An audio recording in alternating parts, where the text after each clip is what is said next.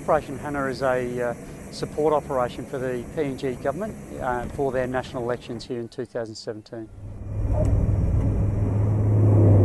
We've been able to move about £45,000 worth of electoral materials, and we've been able to move approximately 120 security forces from the Papua New Guinea Defence Force and the Royal Papua New Guinea Constabulary to the locations they're required to provide security in PNG.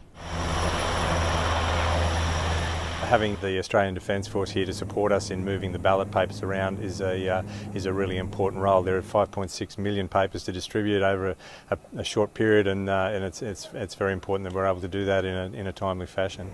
We've been helping support the PNG Electoral Commission by delivering ballot papers and election materials to further flung distances of Papua New Guinea, such as Bougainville, up to New Ireland, out to Daru in the west. It's been pretty good. The locals are very friendly up here, and they always come out to the airfield when they see an aircraft land.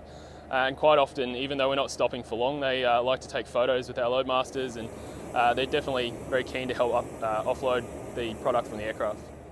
With the support with the ADF is very much help to us, especially the PNG EC to transport all our materials. I think this operation's been very successful.